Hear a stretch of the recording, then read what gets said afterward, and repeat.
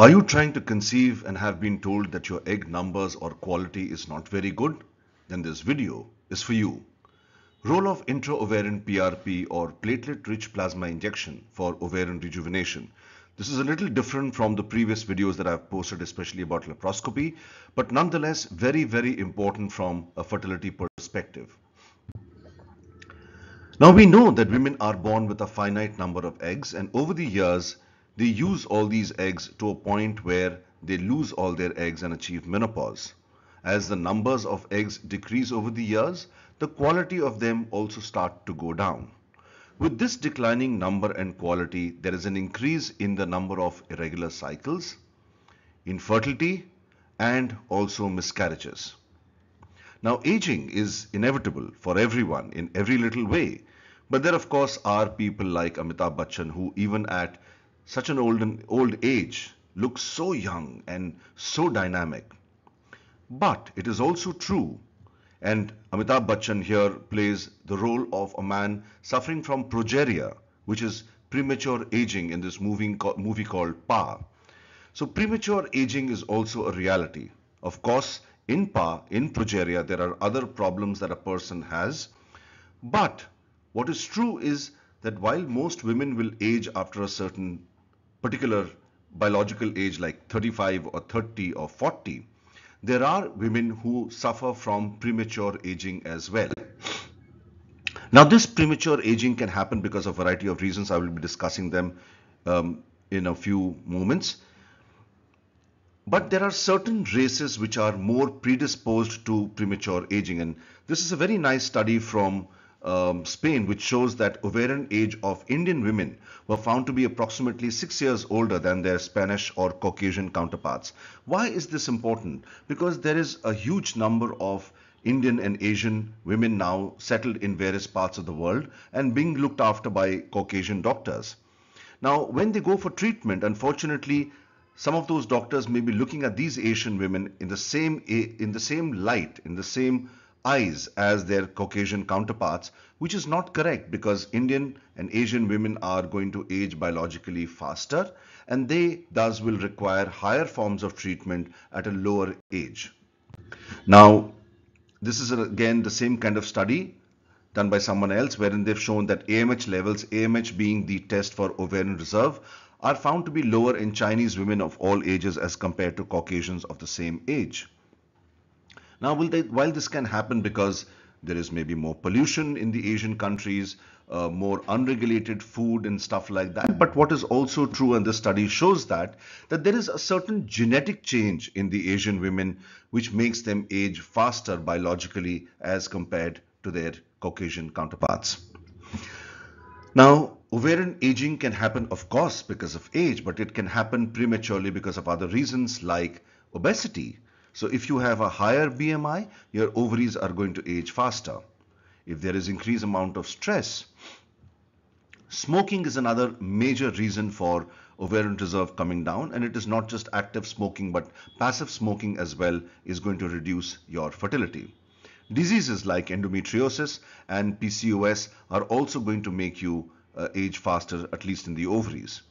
Fertilizers in the food, I have already said that there is a slow poisoning happening because of pollution and the unregulated fertilizers in our food. And if all this wasn't bad enough, there are something called endocrine disrupting chemicals and forever chemicals which also cause reduced ovarian reserve. So these are chemicals which are present in the non-stick cookware, in the plastics that we use, in the lipsticks, in the perfumes, and in all the chemicals around us.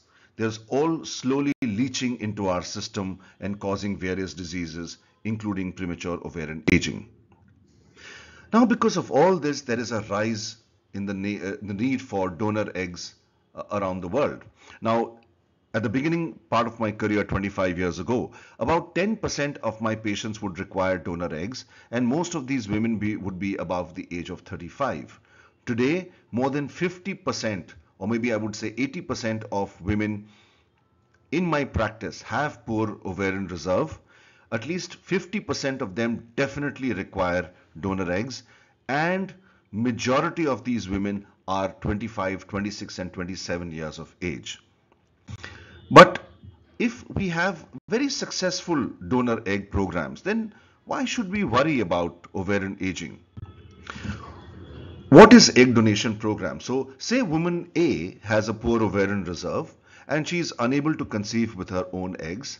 She takes the eggs of a woman B who is younger and has a better ovarian reserve, and the partner of woman A gives his sperms, and which are now fertilized with the eggs of woman B, and the embryos which result are now put into the womb of woman A. Thus she conceives in her womb with her own partner's sperms, but the eggs are taken from somewhere else. But is that really what everyone wants? Everyone really would want a baby coming from their own biological products, her own eggs. So obviously this is not acceptable to a lot many women, which is why there is an unmet need, a need for an elixir of life, something which is going to rejuvenate the ovaries of these young women who would want a child from their own eggs. So here I want to talk a little about how ovarian aging or how aging in general happens. So mitochondria are the powerhouses of the cell. Mitochondria is present in every single cell of the body. They're essential for, amongst other things, oocyte maturation, fertilization, and the cleavage of embryos. They produce something called adenosine triphosphate or ATP, which is the energy used in cell division.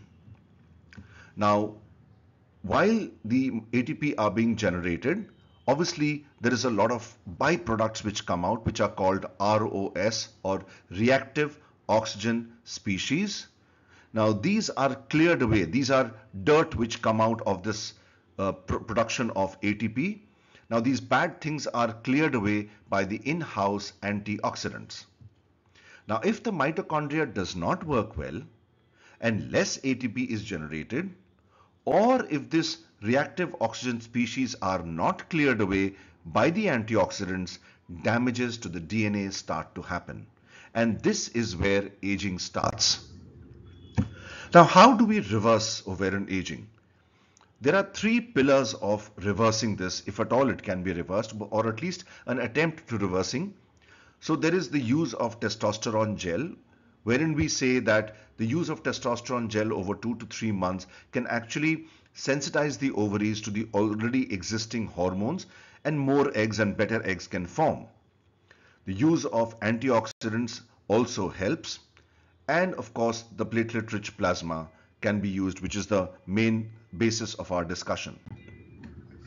There is a lot of talk about antioxidant supplements. Now we know that these reactive oxygen species, how does stress cause problems in our body? Stress doesn't go and directly cause a problem in our body. It goes and creates these reactive oxygen species in our body, which in turn cause the heart problems, the lung problems, and every other kind of problems in our body, including ovarian aging.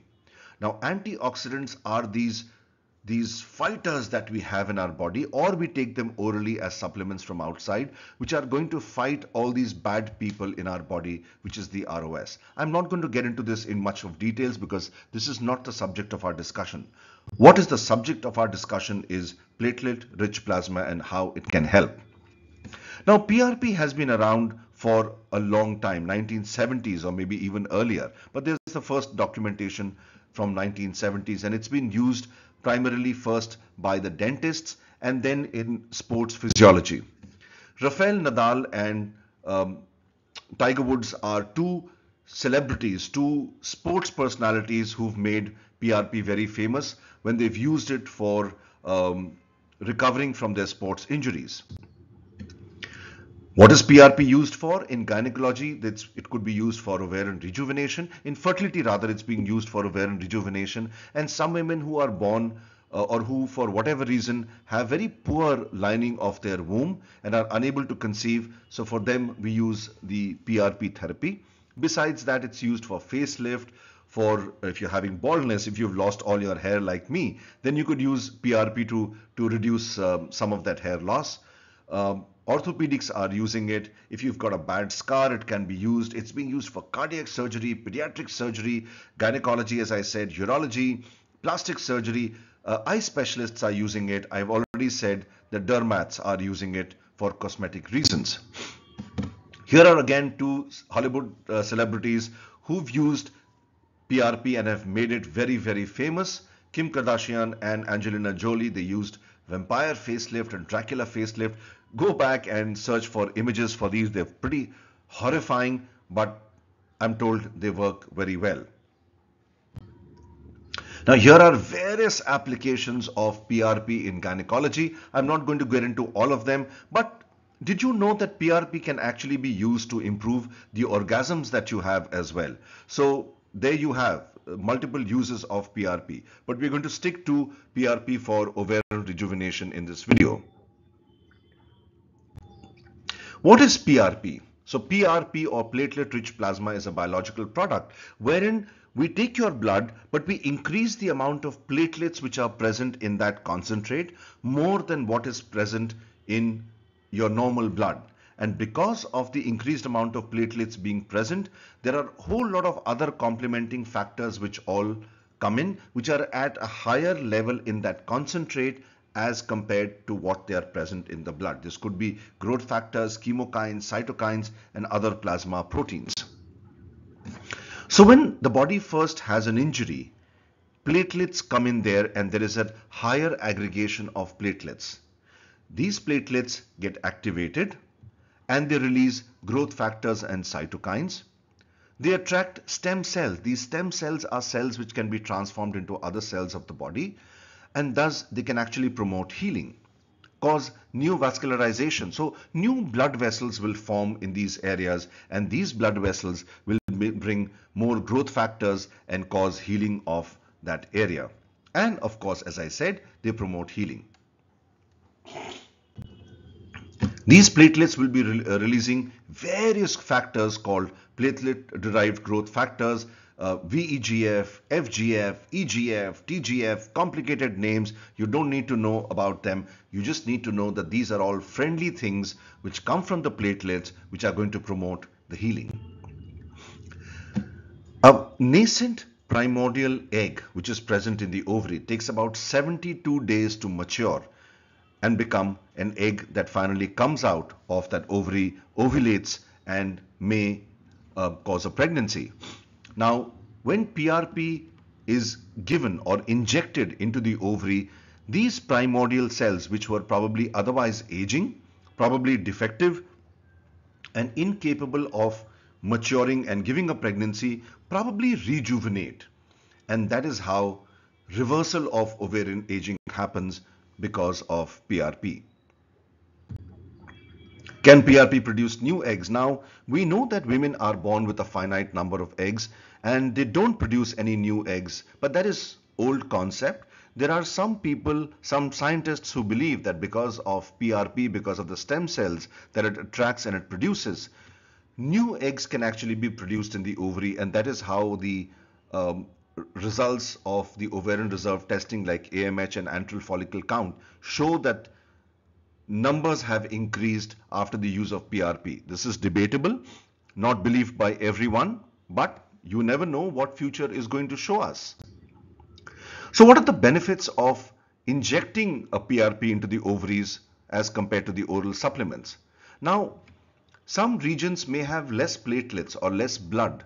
Thus, if you have less blood supply to the area, less platelets are going to come, and the platelets are not going to be able to do their beneficial effect. So if you inject platelets in a concentrated form, they will do much better. So PRP injection leads to release of multiple growth factors, and all of them work together. So not just the platelets, a lot of other factors also come in. And of course, being the blood of the woman, same woman, obviously complications are much lesser. There are no reactions happening. Now, before embarking on PRP, what are the things we need to understand? Very careful indication has to be sought. So only if someone has a poor ovarian reserve, which is documented by tests for ovarian reserve testing, should you be going ahead with this procedure. Counseling is very, very important. You must know exactly what to expect out of the injection, not only in terms of the day that the injection is going to happen, but as well as the outcomes of it. Timing, I preferably like to do the intra-ovarian injection immediately after the periods, before the follicles and the eggs actually start to form. That is a nascent ovary. It's much easier to inject inside the ovary at that time, and I feel the leakage outside of the ovary is much lesser. So I would prefer doing it just immediately after the periods finish, maybe in the next 5 to 7 days. So here is a small little video of how PRP happens.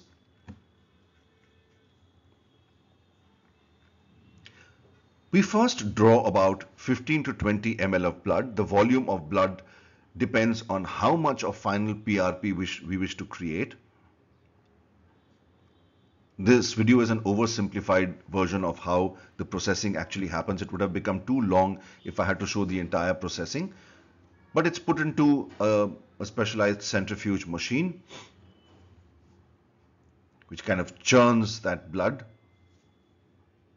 separates it into various layers. From there, certain particular layers are removed, put into another test tube.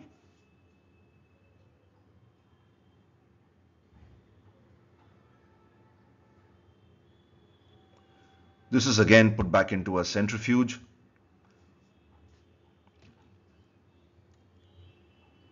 And these processes keep continuing. Various kinds of things are done, various things are added, chemicals are added, and finally the injection preparation is ready. Now this is the needle which is guided over an ultrasound probe. The ultrasound probe is inside the vagina. The needle guides over it, and through the ultrasound we can actually see where exactly to inject into the ovary. So you see this fine needle is moving into the ovary and the injection happens. So some people are getting very good results with PRP and some people are not getting good results with PRP. That obviously is going to happen because of the techniques which are used for doing the PRP. What kind of concentrate of PRP are you being able to make in your laboratory? And of course, certain activating factors, if they are added, make the efficacy of PRP much more. So how is PRP injected into the ovaries? As I've shown you a little earlier, through the vagina via an ultrasound probe and needle. This is the same ultrasound and the same needle which is used for egg collection. Now, instead of sucking the eggs from the ovary, the needle is going into the ovary and injecting into the ovary. Besides this, we can do it via laparoscopy also under direct vision. I'm going to be showing both of them to you in a few seconds. Now, this is an ultrasound view. You'll see a needle coming in from top. Yes, and this needle is now into the ovaries.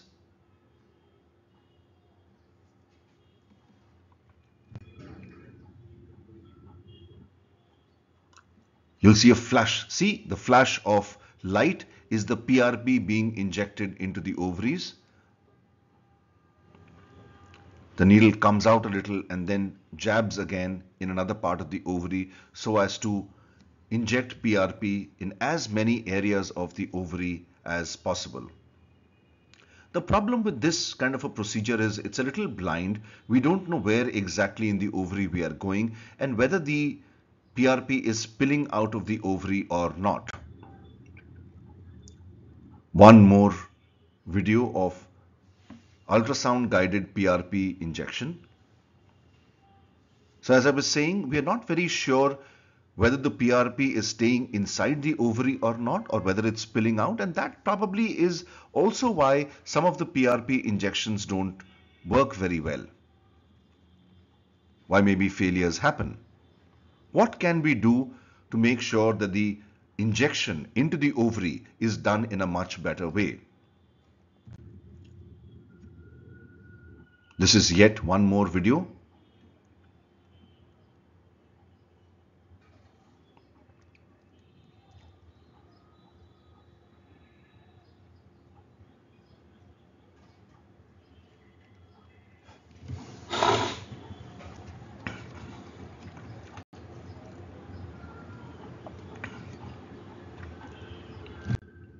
Now this is a laparoscopic way of injecting. Now you see my left hand is actually holding that white structure is the ovary. My left hand is actually grabbing the ovary and my right hand is injecting into the ovary. You see, despite actually holding the ovary, how slippery a little fellow can be and how difficult sometimes it is to inject into the ovary.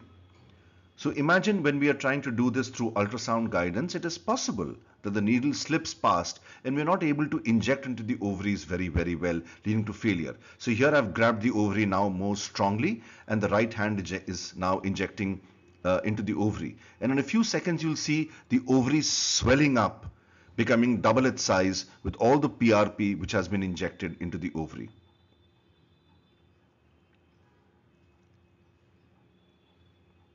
Can you see now how the ovary is swelling up? So we know that all the PRP has gone into the ovary and it's definitely going to work much better than when we inject it through the ultrasound. But obviously, laparoscopy is an invasive procedure. Not everyone likes to get it done. You can't do it again and again. So the vaginal approach is obviously a much easier and quicker approach. Now this is the left ovary. The needle has gone in and again you'll see the ovary swelling up quite a bit. Don't worry about the small little amount of bleed which is seen. This bleeding stops in absolutely no time at all. There you see the ovary swelling up to 2 to 3 times its size with the PRP being injected inside.